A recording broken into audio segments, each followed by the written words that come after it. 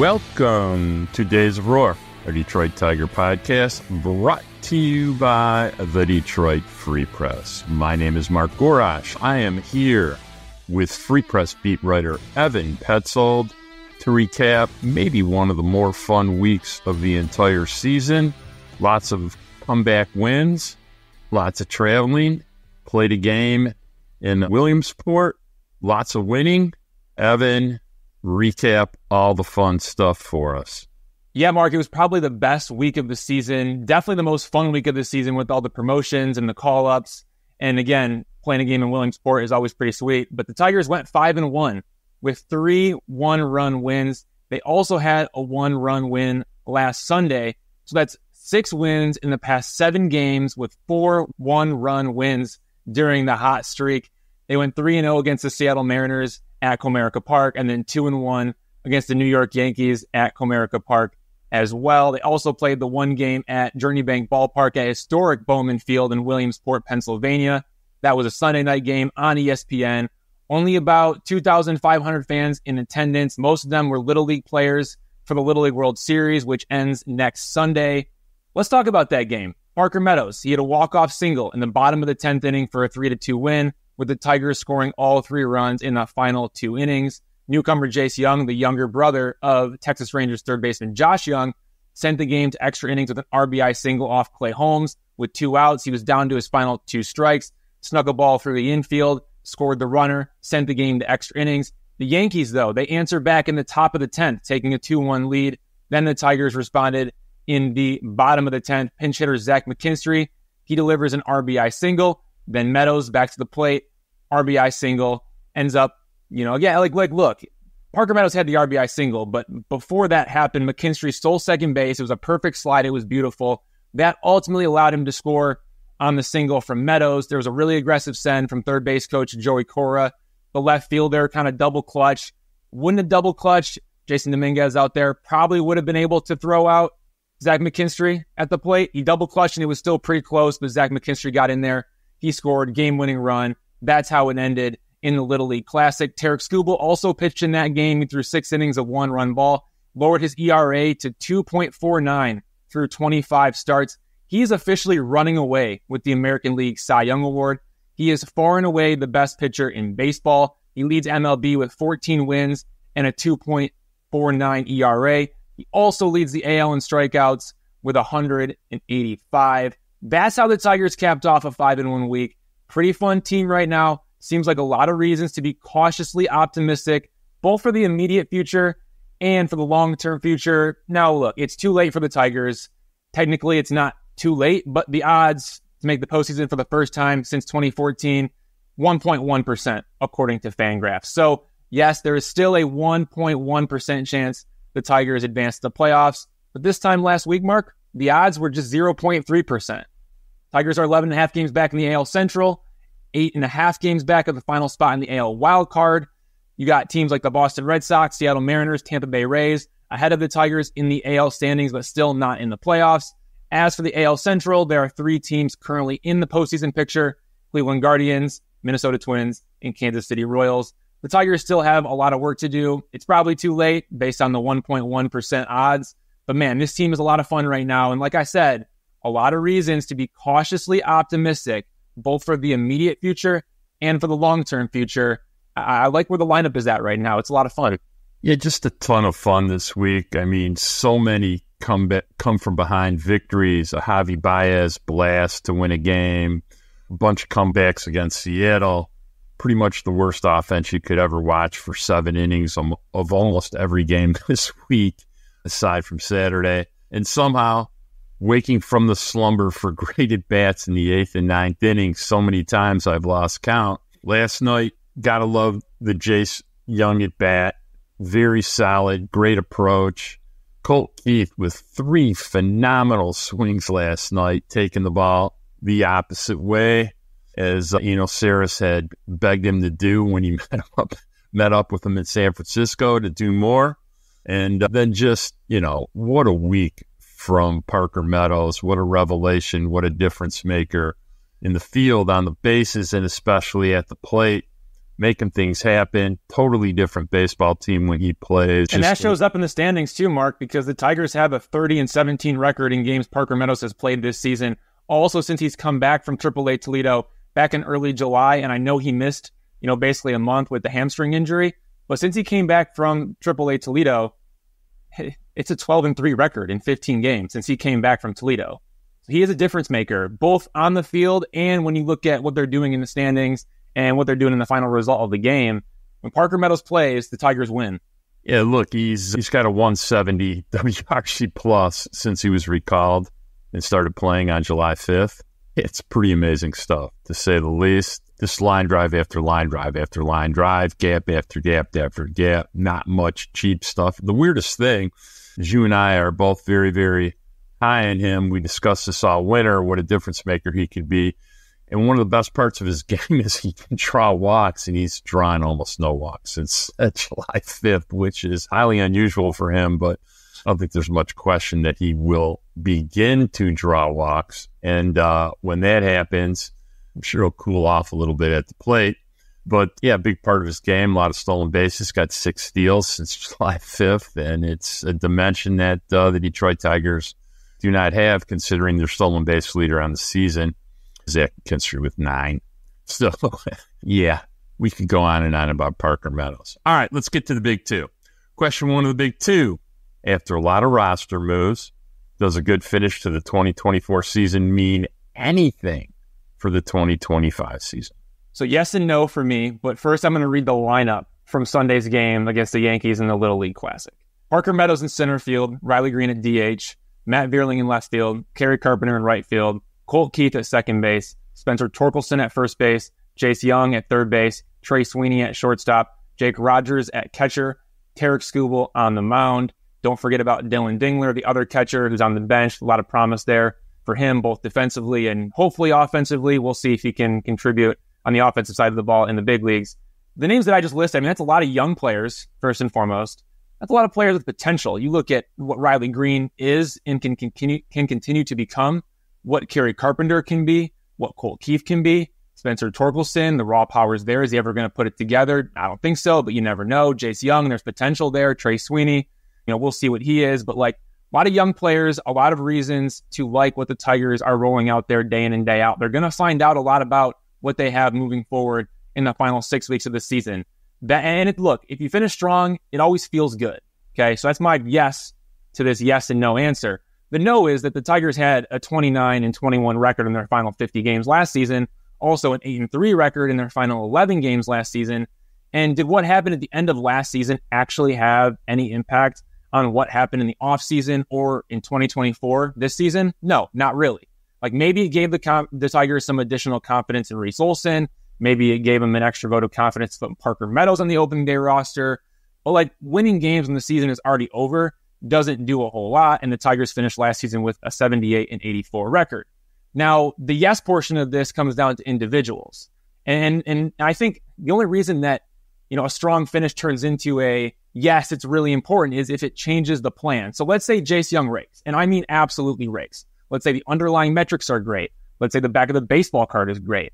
Let's say he shows a decent ability to play third base.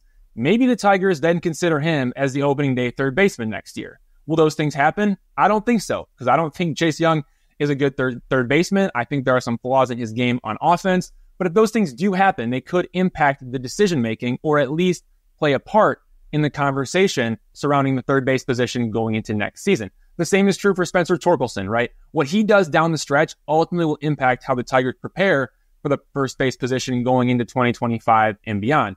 Is Torkelson going to be the guy? If he is, what contingency plan are they going to have in place in case he falls apart? Does Colt Keith pick up the first base glove this offseason? Or does somebody like Justin Henry Malloy pick up the glove over the offseason? As for that contingency plan I'm talking about, in 2025, do the Tigers go out and they get a Keston Hiura type player again? Or do they sign a Carlos Santana type of player? I think to answer those questions, in part, it all depends on what the Tigers see from Torkelson down the stretch. Same is true for a guy like Trey Sweeney. Can he be the starting shortstop against right-handed pitching in 2025? He's bad against left-handed pitchers.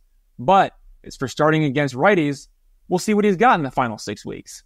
I think a good finish matters a lot more for specific individuals rather than for the entire team. If Riley Greene, Kerry, Carpenter, and Cole Keith, if they suck down the stretch, am I going to be worried about them? No. But if Torkelson, absolutely sucks and is no good down the stretch, am I going to write him off? You better believe it. And are the Tigers probably going to write him off? Yeah, maybe. That contingency plan might look a lot more like Carlos Santana than Keston Hiura again.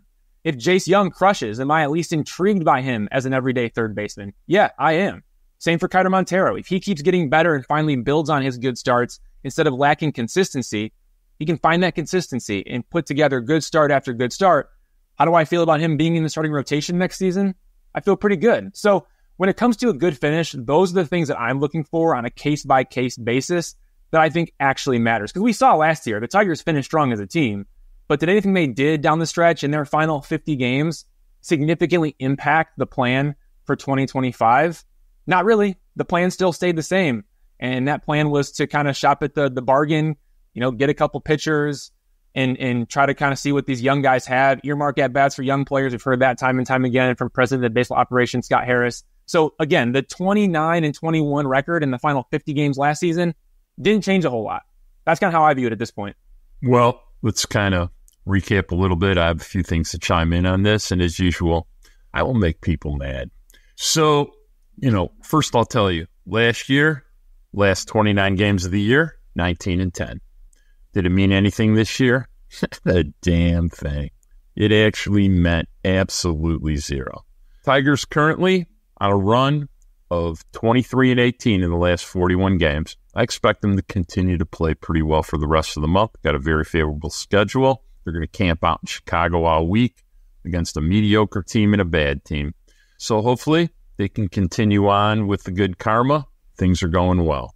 What does it mean? Well, to me, and I tweeted this last night, Kerry Carpenter, Riley Greene, Parker Meadows, Cole Keith, good catching tandem. That's your core right there. Those are the 5 players who are penciled in, guaranteed next year. Will Matt Vierling be on the team? Yeah, more than likely. Will Trey Sweeney be the shortstop? No.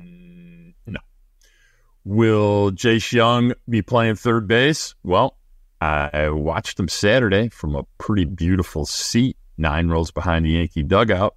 And if you watch baseball and you're baseball people, and I was sitting next to one of the smartest baseball people I have ever known, who taught me tons of stuff, who was a scout for Seattle and is a college baseball coach, and we watched him go behind the bag to field the ball at third base, and he took the wrong angle, and he kind of had a mat arm. And those are things that baseball people look at. And so I hate to break it to all the Tiger fans who are just embracing the idea that Jace Jung is a good defender at third base and he has potential over there. And my answer to you is not really. So can he hit? Yeah. Do I think he'd be a good second baseman? Probably. Do I think they could play him there and he could fake it for a season and he wouldn't be the worst third baseman in baseball defensively? Yeah, but he'd be bottom 10%. So do I think Jace Jung is probably better off put into a trade to get another asset that they can use more? 100%. Okay. So you can be mad about it. You can not like what I'm telling you. But yeah, Tigers have a core. They have a pretty interesting core of really interesting left-hand hitting players that'll start their year. They need some right-hand hitting players. They need a third baseman for sure that they should try to sign in free agency, and we'll talk about that about 10,000 times between now and December. But let's get on to question 2 of the big 2, which is regarding everybody's favorite topic, Spencer Torkelson. So Spencer Torkelson returned Saturday from Triple-A Toledo. What's our expectations for him in the final 6 weeks? And can it change the dynamic of how the Tigers probably really feel about him? Yeah, I don't think it changes a whole lot of the dynamic no matter what he does. I think he'd have to really go out there and perform, really rake, really stick to the game plan. And again, you got to cut down on the strikeouts. It's kind of been a problem for him. It's been a big problem, actually, in Triple-A Toledo. But I want to start first off by saying I'm super happy for Spencer Torkelson. Okay. Comes back to Comerica Park on Saturday for his first game as a Tiger since June 1st. He gets a standing ovation from the fans during pregame lineup introductions. And then what does he do? He goes out and hits a double and a triple, along with drawing a walk in his first game since being sent down to Triple-A Toledo. That was a feel-good moment for Tigers fans and a feel-good moment for Torkelson. This guy was the number 1 overall pick in 2020. He has failed miserably at the highest level on the biggest stage. To have that moment, it must have felt good. It was awesome for me to watch. I know it felt good for Spencer. As for expectations, I'm not expecting much from Torkelson because I haven't seen a big difference in his performance in Triple-A Toledo, where he hit, just 239 with 11 home runs, 42 walks, 85 strikeouts in 58 games. He had a 30.9% strikeout rate. The strikeouts are a big concern moving forward. Despite other improvements, he had the positive takeaway of hitting 268 with an 840 OPS on fastballs that registered at least 93 miles an hour in AAA. Remember, against that same velocity, he hit 131 with a 430 OPS in the big leagues before the demotion. So he goes from hitting 131 to 268 against higher end velocity.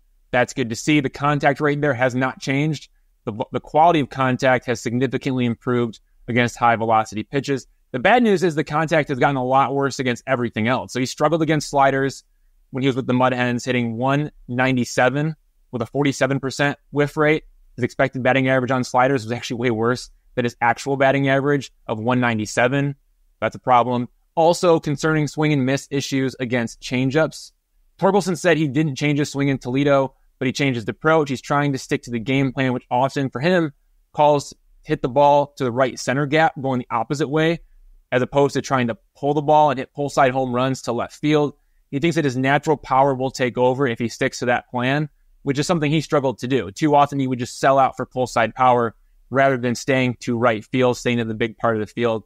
We'll see if that actually makes any difference. I'm not sold because it didn't change a whole lot in Toledo, but I appreciate his effort in sticking to the game plan.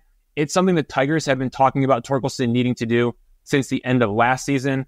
There's also the element of the defense. He apparently worked on his defense with infield coordinator Billy Boyer. He's worth -5 defensive runs saved in 2024 and -19 defensive runs saved across his entire MLB career. That needs to change if he's not going to hit 250 with 30 home runs. I don't foresee either of those things happening. I also don't foresee the defense getting that much better. I don't think he ever becomes an above average defender.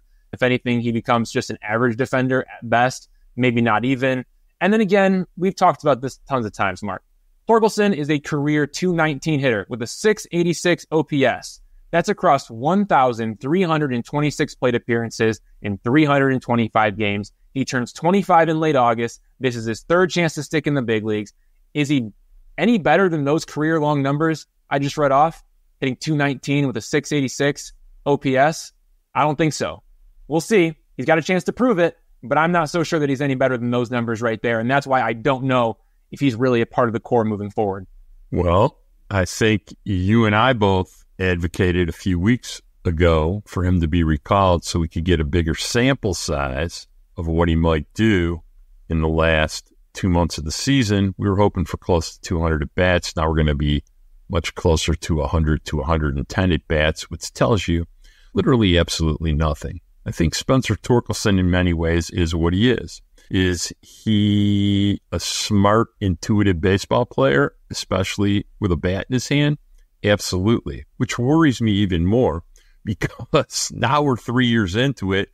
Most of the same problems that have existed since day one still exist now. So no matter how smart he is, he hasn't been able to consistently apply the fix to improve his performance and production on the field, aside from a 4-month period out of what will now become, if a baseball season is 6 months long, which it is 26 weeks, he will complete the year with 78 weeks of potential big league time, and about 12 weeks of that time has been good.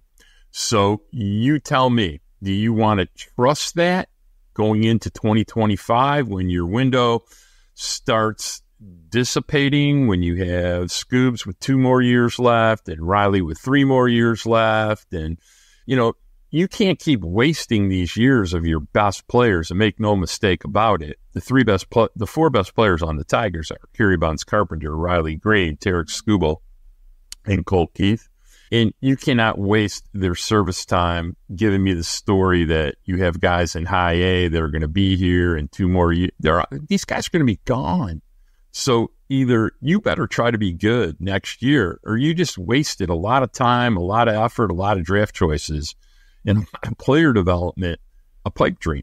So is Spencer Torkelson part of that mix?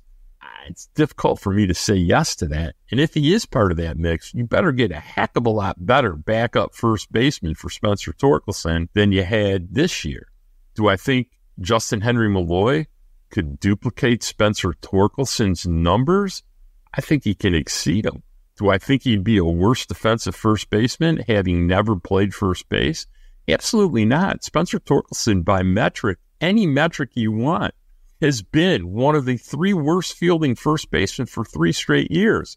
And I laughed last night when that pop-up fell that people actually did not think that was his fault, because there's 30 first basemen in the major leagues. 28 of them would have caught it. And this is the same issue that's been going on for 3 years. We don't want to discuss about ground balls to his right. Yeah, he's great at scooping baseballs. Tremendous. But there's a lot more to playing first base than scooping baseballs. Do I have confidence that Spencer Torkelson is a piece of their core? Absolutely not. Do I think he'll be the starting first baseman in 2025? Maybe 50-50. So that's my rant about it. I'm sure it upsets people. But facts are facts. Don't ever let facts get in the way of a good story. Mark, I think it's justified. Because Scott Harris is going to have the decision to make this offseason on how he wants to move forward. He talked about contingency plans, or do you just move on entirely? If Spencer Torkelson brings it, he turns it on. I think you're looking at more of a contingency plan, kind of like I mentioned, the Keston Hiura type or Carlos Santana, however they want to go about doing it. But look, if Spencer Torkelson is going to be same old Spencer Torkelson here down the stretch in these final 6 weeks, I think it's almost got to close the book on having him as a part of the core, as a part of the future. And maybe he just stays in Toledo, plays a ton of the game at first base, and you see if he's ever able to find it again. But I don't think you can count on him going into next season if he does not light the world on fire in these final 6 weeks, both with underlying data and with the performance on the back of the baseball card. Like, those are 2 things that he would have to do to really be a part of the plans for 2025.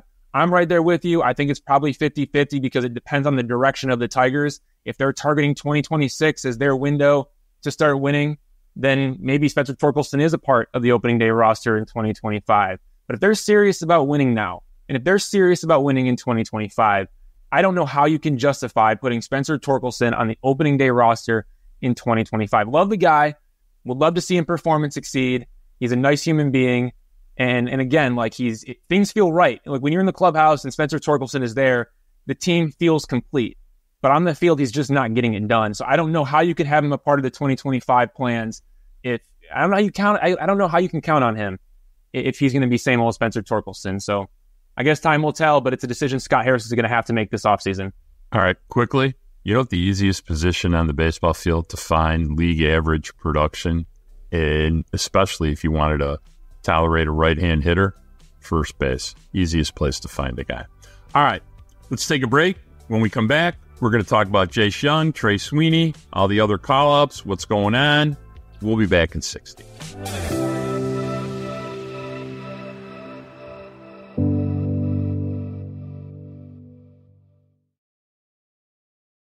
All right, Kerry Carpenter returned last Tuesday from the injured list after 3 games on a rehab assignment. He spent 78 days on the injured list with a lumbar spine stress fracture. Not fun. Then hit 2 homers in his first game back, just like a Disney movie. How much of a difference maker is Kerry Bonds Carpenter? Pretty much everybody's favorite guy. Yeah, he's a huge difference maker. Kerry Bonds Carpenter was channeling his inner JD Martinez when he hit those home runs coming back from the injured list. Here's my favorite Kerry Bonds stat, okay? There are 292 players with at least 160 plate appearances against right-handed pitchers. Carpenter ranks 7th with a 998 OPS, trailing only Aaron Judge, Shohei Ohtani, Rafael Devers, Kyle Tucker, Juan Soto, and Bobby Witt Jr. And on that list, he is ahead of Marcell Ozuna, Gunnar Henderson, Freddie Freeman, Corey Seager, Brent Rooker, Christian Yelich, Vladimir Guerrero Jr., Yordan Alvarez, Mookie Betts, Ellie De La Cruz, Bryce Harper. I could go on and on and on with big-name superstars. Kerry Carpenter is better than most of them. when it comes to hitting against right-handed pitching. He is an absolute difference maker in the middle of the Tigers lineup. Fastballs up, secondary pitches down. Sure, those can get him to whiff. But he doesn't miss pitches on the inner third or over the heart of the plate. And when he makes contact, he does some serious damage. We can't forget that Kerry Carpenter was playing the best baseball of his life before he got injured. He played his final game May 26th before spending 2 months on the injured list with lumbar spine stress fracture. Before the injury, Carpenter was hitting .368 with 3 home runs and a 1.458 OPS in 8 games. He felt like he was absolutely locked in because he was. And then he spends 78 days on the injured list, and he picks up right where he leaves off with 2 home runs and a 3-hit performance on Tuesday, a clutch home run in the 8th inning Wednesday, both against the Mariners. Not only 1 hit in his past 3 games, but Kerry Carpenter is able to break out with power at any moment. He's dangerous, and he's back. It feels really good. Look, Evan Petzold and Mark Gorash, never really too fanboy about too many players. But let's be honest, we both love Kerry Bonds Carpenter. We love the damage. We love the fun. We love the consistency. And we love the story. 19th round pick to a legit dude. The boy rakes. Come on. I mean, talk about J.D. Martinez, a player that both of us have much love for. And Kerry Bonds Carpenter has a lot of JDM in him, except he hits left-handed and faces way more opposite side advantageous pitching because he hits left-handed. So, yeah, we love us some Kerry Bonds Carpenter. Keep getting it in the jet stream towards right, and let's hope he stays healthy for the rest of the year. All right, let's get to some of these call-ups, discuss them, give some opinion about what we've seen in the first few days. Third baseman Jace Jung was promoted Friday from Triple-A Toledo. Let's talk about him. Give us the background and give us some of your early thoughts. Yeah, Jace Jung, the number 12 overall pick in the 2022 draft out of Texas Tech. He ranks as the Tigers' number 5 prospect and MLB's number 64 prospect, according to MLB Pipeline. The Tigers called him up with 44 days remaining in the 2024 season, which means Jung will keep his rookie status for the 2025 season.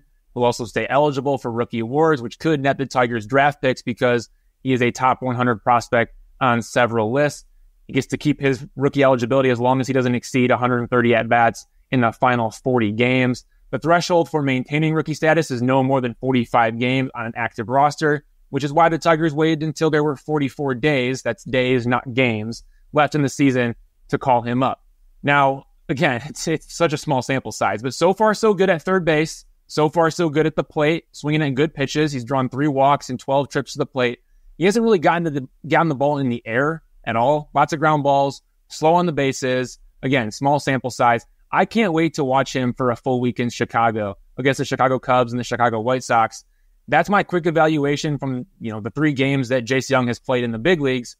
I think we need to dig into what he did in Toledo to really get a full grasp of who he is. He hit .257 with 14 home runs, 67 walks, and 93 strikeouts in 91 games, posting an .831 OPS. He's a left-handed hitter who is much better against right-handed pitching, but he's shown that he can defend himself against left-handed pitching. The Tigers transitioned Jung from second base to third base in the Arizona Fall League to accommodate for Cole Keith needing to play second base. Remember, Cole Keith suffered a shoulder injury earlier in his career that requires him to stay at second base or possibly move to first base. But for now, if it's the infield and it's going to be non-first base, he's got to stay at second base. So the Tigers moved Jace Jung to third base to accommodate Cole Keith. Tigers don't want Cole Keith making those long throws from third base with the shoulder issue in the past. It was 12 errors in 65 games for Jace at third base in Toledo. He's a better second baseman, but unless the Tigers move Keith to first base, Jace Jung has no choice but to play third. He suffered a right wrist injury in June, spent 19 days on the injured list from June 20th to July 8th. After recovering, he hit .229 with a .706 OPS in his final 27 games in Triple-A Toledo. Before the injury, he hit .270 with an .890 OPS in 64 games. So he was much better before the wrist injury and then struggled afterwards. It was interesting. He struggled against off-speed pitches and high-velocity fastballs. I thought he did a good job of laying off sliders in Toledo and other breaking balls. But against changeups and high-velocity fastballs, those were kind of the problem areas for him. He hit .197 with a 34.8% whiff rate on fastballs that registered at least 95 miles an hour. So I'm watching for how does he do against changeups down in the zone and high velocity fastballs that are up and away, I think that's going to tell me a lot about what kind of hitter Jace Jung can eventually be. If he's able to lay off of those pitches or he's able to fight them off, that's a really good sign because I like the plate discipline right now. He's going to draw his walks. The question is going to be how much contact is he going to make at the big league level and how much contact in the air is he going to make to try to tap into some of that home run power that we've seen in the minor leagues. I have to admit, watching his approach, watching his swing execution so far, it's early. I've liked everything I've seen. I like to use a term called hitting aptitude. Jace Jung has some hitting aptitude. He can vary his approach based on the circumstances. I think you saw that last night in the ninth inning. And knew what to do, knew where to go, had a plan, executed it. It's obviously the highest leverage point of the game. Kind of, in a weird way, is a Colt Keith light. Maybe a little more pull side power, a little less capacity to purely hit, but they're kind of similar players. Both will draw a pretty decent amount of walks, probably hit over 20 homers, probably are both second basemen. Jace Jung's not a third baseman unless some dramatic improvements occur. I just don't think he has the arm or the footwork to play there in the major leagues. I really don't. But wouldn't be shocked if Scott Harris, just wants to stubbornly play there. I'm sure there'll be a lot of talk about it in October in Lakeland when he and AJ sit down and AJ says, yeah, I need you to buy me one of these third basemen that's a free agent. And Scott says, I want to go with Jace Jung. And, I'm sure Chris Ilitch will have to get involved a little bit there because I got a feeling AJ is just finally getting a little frustrated about wanting to win and, having somebody that wants to be the smartest guy in the room and have a $70 million payroll. But we'll see how that works out. We got plenty of time to talk about it. But kind of like the swings I'm seeing, the hitting aptitude, should be a fun 40 days to see what else he can do. And hopefully he does well enough that he improves his trade value and we can swap for something that we need more. All right. There was another promotion that's going to get a lot of playing time. Shortstop Trey Sweeney came up from Toledo Friday night, had been hot as a firecracker since July 1st. First month at Oklahoma City, then absolutely torched the International League for about 50 at-bats. We've only seen him for 3 games. I'm curious what your impression is and, cover a little bit of the background with Trey Sweeney. Yeah, Trey Sweeney was the number 20 overall pick in the 2021 draft, selected by the Yankees, then traded to the Dodgers in December 2023, and then traded to the Tigers in the Jack Flaherty trade with Byron Lorenzo at the 2024 trade deadline here just recently at the end of July. He's ranked as the number 20 prospect in the Tigers organization. And when the Tigers got him, he became red hot immediately in Triple-A Toledo, hitting .381 with 2 home runs, 5 walks, and 12 strikeouts in 11 games, posting a 1.114 OPS. He also had a .500 batting average on balls in play. League average is around 300. It's actually down a little bit from there this season, around like 295. So, yeah, he was getting pretty lucky on his balls in play. Like, that is going to come down. He's not going to hit 400. He wasn't going to hit 400 all season in Toledo, but the Tigers decided to give him some runway, calling him up. He struggles against left-handed pitchers. He's a left-handed hitter. He performs better against righties. Probably won't see as much playing time against lefty pitchers as guys like Colt Keith and Jace Jung, just because I think the struggles against lefties for Trey Sweeney are real. I don't think he can defend himself as well as Jace Jung, and Colt Keith obviously thrives against lefties. He's fine. But before the trade to the Tigers, Sweeney hit .255 with a .761 OPS. Remember, he was performing worse than ex-Tiger Andre Lipschitz in Triple-A Oklahoma City across the entire season. That's in the Dodgers organization. That should give you a hint at Sweeney's actual potential when it comes to what things look like on offense. We'll see what he ends up becoming and what he can develop into. But Trey Sweeney, Andre Lipschitz performing better. That kind of tells you something for Tigers fans who know a little bit about Andre Lipschitz. 2 big league games so far, 4 strikeouts and 7 plate appearances. He looks a little bit overmatched, lots of 2-strike counts. You hate to see that. Every ball in play has been on the ground. He's had problems figuring out the optimal ground ball / fly ball ratio throughout his minor league career with both the Yankees and the Dodgers. I'll be interested to see how the Tigers try to optimize him because he does hit the ball hard. Super small sample, but 94.4 mile an hour average exit velocity on balls in play. Hits the ball hard, but it seems like hard contact on the ground, that's not a good recipe for success. We do need to talk about his defense, though. I heard from a few people coming off the trade that Sweeney didn't project as an everyday shortstop in the big leagues, that he would eventually settle into a strong side of the platoon utility role as a second baseman, a third baseman. So far, I've been pretty impressed with his defense at shortstop. He makes all the plays, looks confident, moves quickly while staying under control.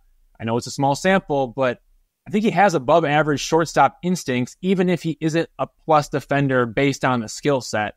Another guy I can't wait to see for a full week in Chicago. I'm not sold on the bat, but the defense has impressed me more than I thought it would. I think that's a good thing for the Tigers. The more shortstops they can have in their system that can play there, the better. And we'll see who ends up rising to the top with the bat. Liked his arm when I saw it Saturday. Better arm than I thought. Think it'll play at third base as well as short and second. Didn't love the footwork. Pretty decent glove hand. Have noticed watching how he's been pitched, really struggling with pitches down in the zone. I mean, struggling enough to making contact on him, and they were pounding him there at bat after at bat after at bat. Be interested to see what happens this week in Chicago.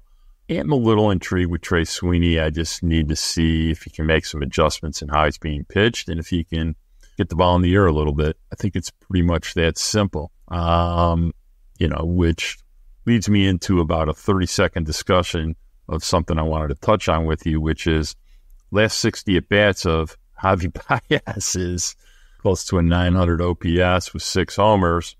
I don't know if that's a good thing or a bad thing. You got any thoughts on that one for me there, Chief? You've been watching this for close to 3 years, and I don't know if that's a good thing or a bad thing. Mark, it's a good thing. It's a good thing. Javi Baez is performing well. That's a good thing.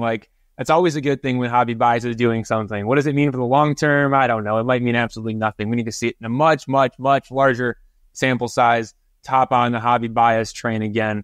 But no, it's always good to see him having success. As much as people say, Javi Baez sucks, and sure, the numbers indicate that he does. He's done a really good job of staying true to the team. He's done a good job of handling his day-to-day. He's working, he's grinding, he's trying new things. Javi Baez is a good team guy. If anybody thinks that he's not, they're wrong. They haven't been in the clubhouse. They haven't seen what he's like. Javi Baez is a good dude. He's someone that, you want him to have success because you see the work that he's putting in. You see how hard he's grinding. And also, you understand there is a level of embarrassment for a guy who used to be at the top of the game and has now fallen off so significantly. He's embarrassed. He wants to play well. And so to see him have some good moments, like the big home run against Andres Munoz. I mean, my goodness, Andres Munoz, the closer for the Mariners, has just been absolutely lights out all season long.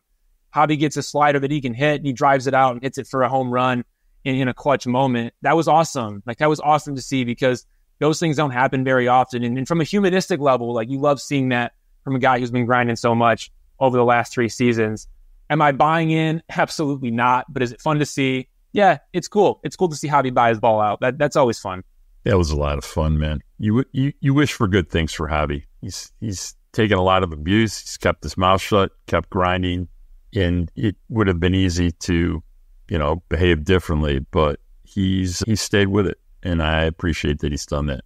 All right, outfielder Riley Greene returned Sunday from the injured list for the Little League Classic after 2 games in Toledo. Your thoughts for the remainder of the year for Riley? How much DH, how much outfield, and what do you expect to see in the swing? Yeah, so welcome back, Riley Greene, coming back from a right hamstring strain. He went 0 for 4 with 2 strikeouts in the Little League Classic, but nobody's worried about Riley Greene. He'll come through eventually. It was just good to see him back with the Tigers for the first time since July 25th. He played in 2 games for Toledo, went 1 for 6 in 6 plate appearances. He played both games in left field. When he came back for the Little League Classic, he served as the designated hitter.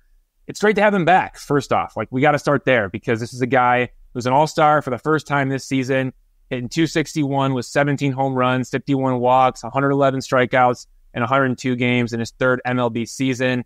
His .833 OPS ranks 21st among 140 qualified batters. That's in the Jaron Duran, Anthony Santander, Alec Boehm, Ellie De La Cruz, Jordan Westberg range of players. For me, a successful final 6 weeks of the season is simply staying healthy. He has a history of leg injuries, needs to stay on the field, needs to stay off the injured list, and needs to get to the offseason as fast as possible. And to get there, the Tigers are going to have him in the DH spot a ton. They'll play some outfield, they'll play some DH. Kerry, Carpenter, same way. some outfield, some DH. They got to keep both those guys healthy. When you talk about the core, it's, again, Parker Meadows, Colt Keith, Riley Greene, Kerry Carpenter. I know you got Dylan Dingler at catcher, but just focusing on those 4 position players, right? Like, that is the core. That is the core of the Tigers moving forward. And you got to keep the 2 of those guys that are injury prone. You've got to keep them healthy. You have to keep them healthy. And I think that starts with giving them some time at DH, giving them time in the outfield, and also giving them off days. And, AJ Hinch is going to strategically pick the off days. We saw him, do that with Kerry Carpenter, when the Tigers were in, and Parker Meadows too. With Parker Meadows coming back from the hamstring injury, we saw him do that when the Yankees had Carlos Rodon on the mound here at Comerica Park, sitting both of those guys to just give them a chance to catch their breath and to make sure they can take care of their bodies, because the Tigers need to keep them healthy. And they got to get into the offseason so they can have them in 2025. Because, man, when those guys are all playing, they're difference makers. You've got to have them healthy. Yeah, just watching last night, even though he didn't do too much from a productivity level, the swings had just a lot more violence in them than right when he went on the injured list. He was not swinging great those last few days. And Mark, those swings were all upper body before he went to the injury. I mean, they were just upper body, throwing his arms at the ball. Like, there were no legs. There was no strength in those swings. It's different now. Yeah, he had the damage swing last night, so might take him a couple of at-bats to get some timing back, but I expect Riley Greene to be Riley Greene, and I expect him to finish, doing 800 to 1,000 OPS kind of things here in these last 125, 130 at-bats. I'm excited to have him back. Player we both are pretty fond of, and just stay healthy.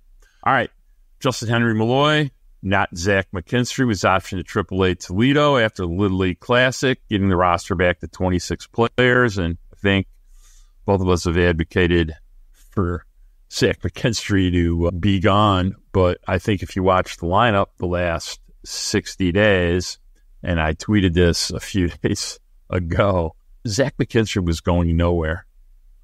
AJ Hinch was playing him for a reason. Obviously, AJ Hinch has a lot of comfort level with Zach McKinstry. Zach McKinstry actually has had a really great last 2 weeks. J-Hen, demoted. Don't think he'll be down there long. Let's kind of go over his 60-game, 2-month trial in the big leagues and give me your impressions. Yeah, so I think going back to Zach McKinstry just really quick, he can do a lot of different things for you. Yes, it's another left-handed bat. It would be great if he was a right-handed hitter, but at the same time, he plays third base, shortstop, second base, left field, right field. He can do a lot of different things, whereas Justin Henry Malloy is very, very one-dimensional as a DH-only type player who, yes, plays some left field, but it's a bad left field that he plays. He's a DH. So, yeah, like the Tigers and Yankees, they were allowed to have a 27th player for the Little League Classic, which the Tigers used to reinstate Riley Greene from the injured list, but that meant that a player had to be optioned before Tuesday's series opener against the Cubs at Wrigley Field. So after Sunday's game, the Tigers optioned Malloy to Triple-A Toledo. He's already played in 181 games in Toledo, combined between 2023 and 2024. He's no stranger to the Mud Hens. He's got nothing else really to prove in the International League, but the Tigers sent him out, and they decided to keep Zach McKinstry among other players on the roster. Malloy hit .217 with 8 home runs, 21 walks, and 74 strikeouts in 57 games with the Tigers, posting a .698 OPS. He could return as soon as September 1st, when rosters expand from 26 players to 28 players. He made his big league debut in June. Here are the things I liked about Justin Henry Malloy. Above average 10% walk rate, an elite 19% chase rate, great teammate, fantastic human being, good knowledge of the strike zone. He really knows the zone. And that's a good thing. That's a great first step for any hitter in the big leagues. But things that I did not like about Malloy: designated hitter only, bad defense in left field, below average exit velocities, terrible whiff rate at 36%. That's a big problem. Terrible strikeout rate at 36%. He didn't chase bad pitches, but he also didn't make enough in-zone contact. And when he did chase, by the way, he barely made out-of-zone contact. It's just not enough contact for me. The bat flashes some pop, but if you're not going to make contact, you're not going to hit enough. That's my problem with Malloy. It's too many strikeouts, not enough hits, and bad defense. I think that there is like a build there, though, of a good power hitter who maybe never hits above 250, but is going to run into 20 to 25 home runs as a designated hitter, or maybe as a first baseman if they give him the glove. But I do think there's going to have to be some type of swing changes just to make more contact because he's not making enough contact. You can't have a 36% whiff rate and expect to thrive in the big leagues without a ton of power, like massive power. Like you have to have 30 homer power off the bat if you're going to be able to. And he has to develop into that a little bit more. I don't like that. I don't think that he's going to hit enough, make enough contact. And also, again, like the exit velocities just like weren't great. So I'm a little bit more cold on Justin Henry Malloy than you are, I think. But again, I think it's justified based on the data, and he can change my mind. He can change my mind with better production. Let's recap how I feel about it, which is prior to his recall, never a huge J-Hen guy. Too many holes in too many places. However, after watching him for 2 months, I tipped my hat to him. Here's why. Last 138 plate appearances, 252, 333, 447. Not exactly a small sample size. 10.2 walk rate, 121 WRC plus. You know what? That's pretty solid damn production on a team that really doesn't hit well. Mark, I disagree completely. It's a sub 600 OPS in his last 21 games. Like, pick your sample size. I get it. You know, numbers are fun, especially when we're talking about a 2-month period of time because lots of variances. But what I do like about J-Hen, he grew as a hitter. He adapted. He has a lot of hitting aptitude, especially in big spots. He seemed to understand how to dial back his power and go for a base hit, especially to the right side of second base. Did it multiple times. I think there's a lot there. He reminds me weirdly of a player who struggled a ton early, got let go by Minnesota, ended up on Oakland. It has pretty much been one of the 20 best hitters in baseball this year, Brent Rooker. Go look it up. So, am I excited about J-Hen? No. Do I see something in there? Yeah, kind of. That's fair. I agree. No, that's fair. All right, let's take a break. When we come back, we're going to say goodbye to a veteran and talk about the beautiful stylings and polishing of Cater Montero. We'll be back.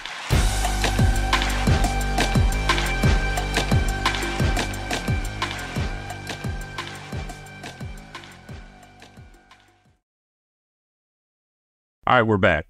Tigers DFA Gio Urshela was cleared waivers. Was a pretty fun player, kind of at the tail end of his productivity. Not much to say here. What's your thoughts? Yeah, it was an all right run for Gio Urshela. Signed a 1-year, $1.5 million contract in spring training. Designated for assignment before Friday's game to help make room for Jace Jung and Trey Sweeney on the 40-man roster. Tigers are going to eat the final $353,000 of the $1.5 million salary. No big deal at all. He hit .243 with 5 home runs, 19 walks, 49 strikeouts in 92 games, worth -5 defensive runs saved at third base. I thought he was a little bit better than that based on the eye test. He was nothing more than a placeholder on a dirt cheap contract. No trade-in deadline.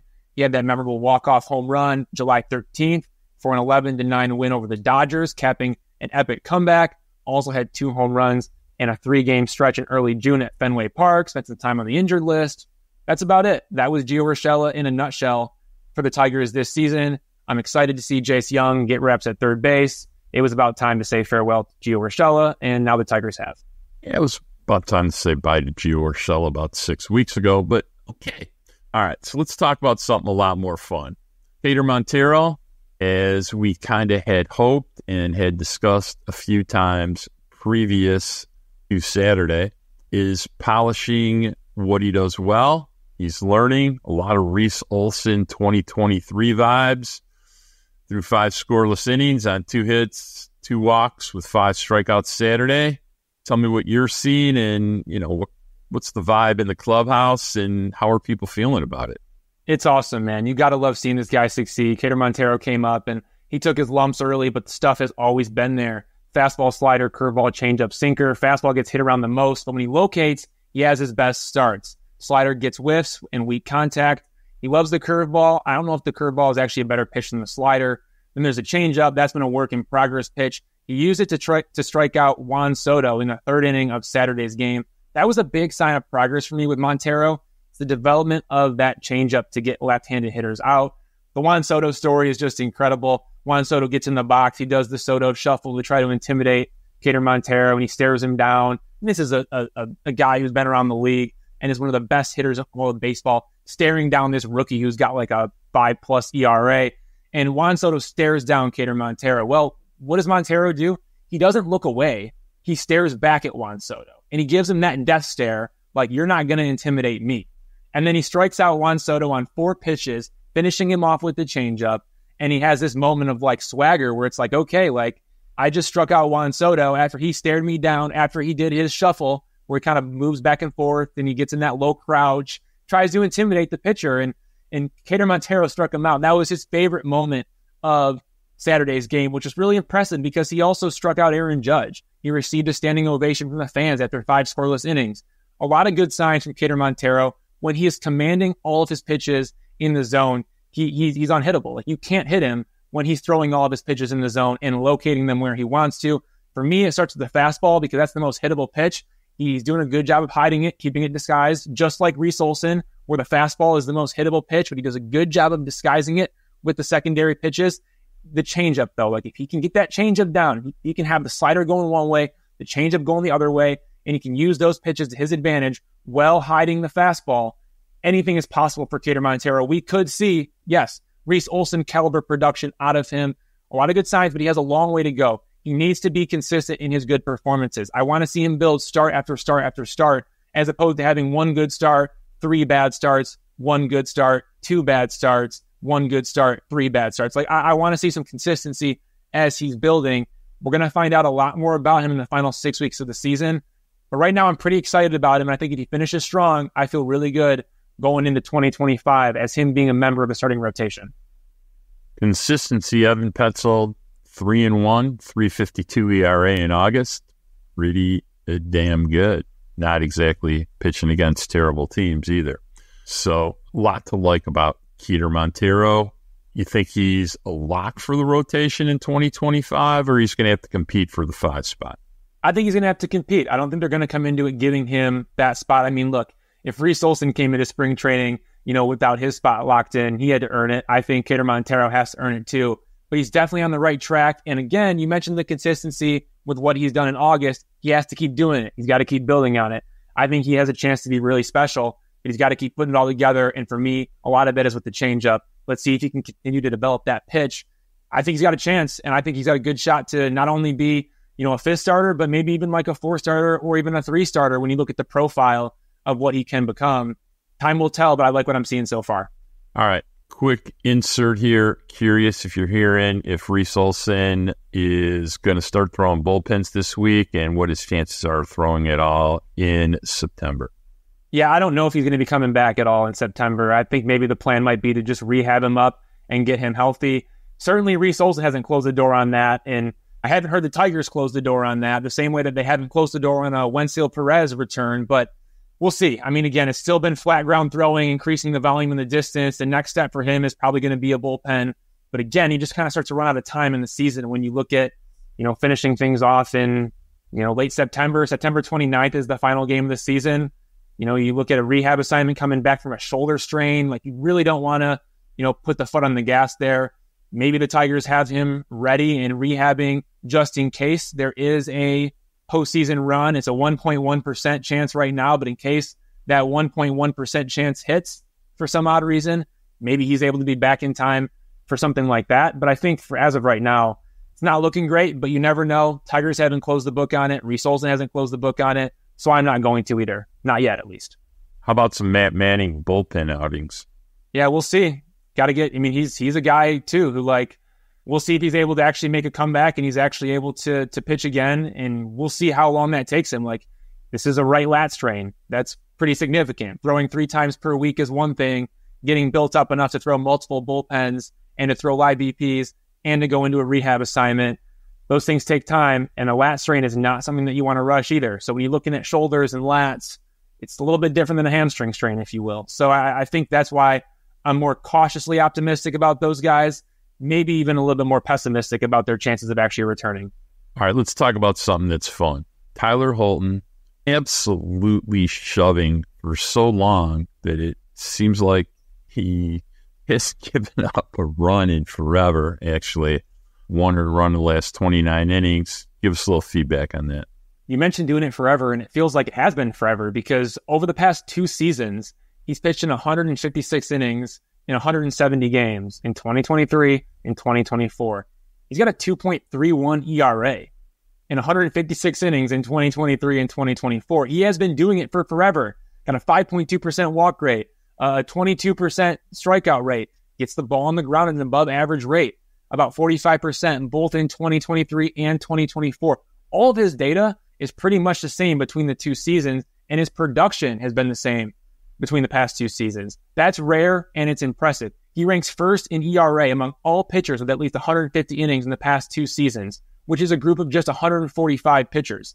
He's also tied for first with Blake Snell in opponent batting average at 183 over the past 2 seasons among pitchers with at least 150 innings in the past 2 seasons. It's incredible what he's been able to do.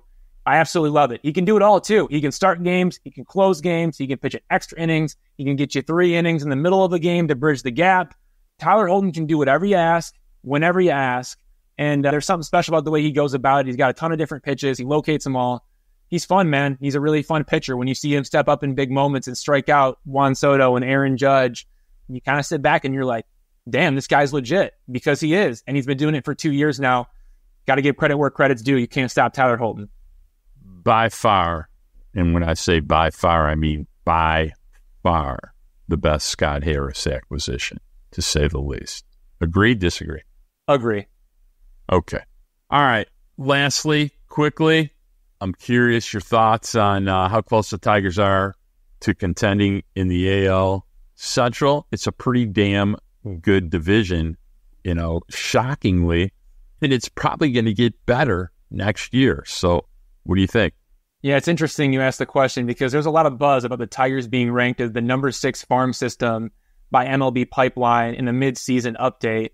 Let's not forget a couple of things. The Tigers were number 2 in baseball in the 2020 midseason and the 2021 preseason rankings. They were also number 7 in the 2021 midseason and number 10 in the 2022 preseason. So we've been here before, people, where the Tigers had a very highly rated farm system. Another thing we can't forget is that on the latest farm system rankings, which, again, make what you will of farm system rankings, probably not a whole lot, but if you're going to boast about the Tigers being number 6, let's not forget that the Twins ranked number 2 and the Guardians ranked number 4. Those teams are already good, and they're only going to get better. So you got the Twins and the Guardians better than the Tigers currently. They got 2 and 4 on that list of 30 teams in the farm system rankings. The Tigers are not as good as those 2 teams, and they're coming in at number 6. So make of that what you will. As for the actual question, I think the Tigers are still 2 years away from competing in the AL Central. I've said it before, I'll say it again. 2026 at the earliest, 2027 is the target date. That's what I think the timeline is for Scott Harris, even though Scott Harris won't provide a timeline to anyone, which is super annoying, but it is what it is. Let's not forget about how good the Twins and Royals have been. Okay, I know we talked about the Guardians having a highly rated farm system. They're at the top of the division. The Twins and the Royals have been great this year, and they're not even at the top of the division. Twins started 7-13. They have a 63-41 record across their last 104 games. That's a 98 win pace since their bad start. The Royals are riding a 4-game winning streak. They lead the AL Central with a positive 109 run differential, which ranks 2nd in the AL and 2nd in MLB behind only the Yankees. And then you have the Guardians at the top of the division with first-year manager and Stephen Vogt. They're on pace for 94 wins this season. The Tigers still have work to do, people. They still have work to do. 2026 is the early date for me, and we'll see if they can make it happen. Twins, 1 game behind the Guardians right now. The Twins are quite good. All right, it's time for us to get out of here. I'm not going to comment on how competitive we're going to be in 2025. We only have another 8 months to discuss that, including all winter, and I'm sure we will. I'd like to remind everybody to rate, share, and subscribe wherever you listen to podcasts. Of course, Apple, Spotify, Amazon, the Ethos. And you can always find us embedded in every single Evan Petzold article at thefreep.com. I'd like to thank our Free Press editor, Nicole Avery-Nichols, our producer, the magic man, Robin Chan, saves us every week.